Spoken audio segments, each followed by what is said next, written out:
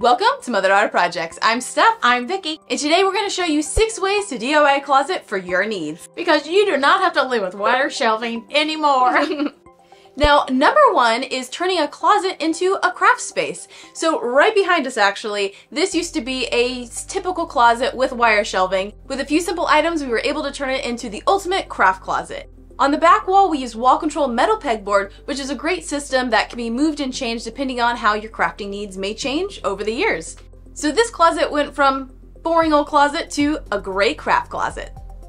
Number 2 is changing an old pantry into a landing zone. This was an underused closet that it was really too deep for a pantry. I never could figure out what to do with it. So I just had to, and again, it had that wire shelving in it. So I decided to make it into this landing zone.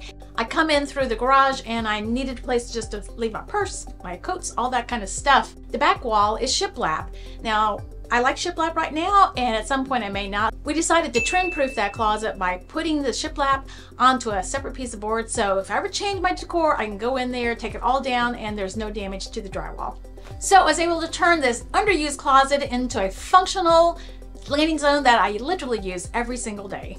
And here's a look at another closet to landing zone transformation, and this one's at Steph's house. And for this one, we used actually a kitchen cabinet that we got on Craigslist.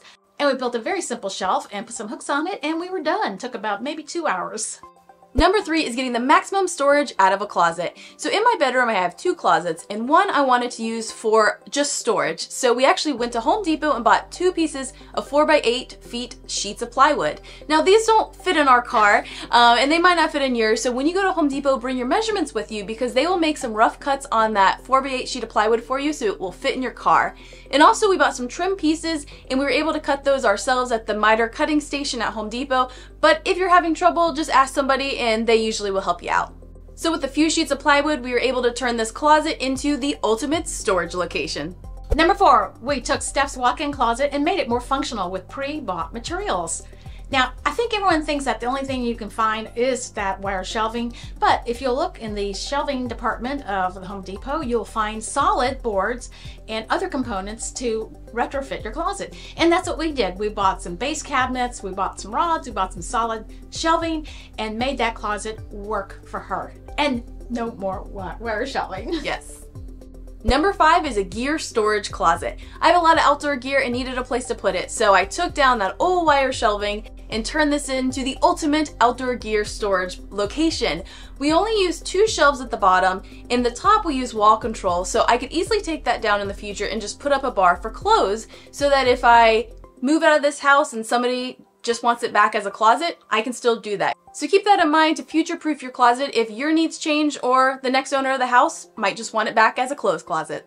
And the last one, and probably my favorite, is my walk-in closet. There was wire shelving in there that never really functioned well, and I probably lived with that way too long.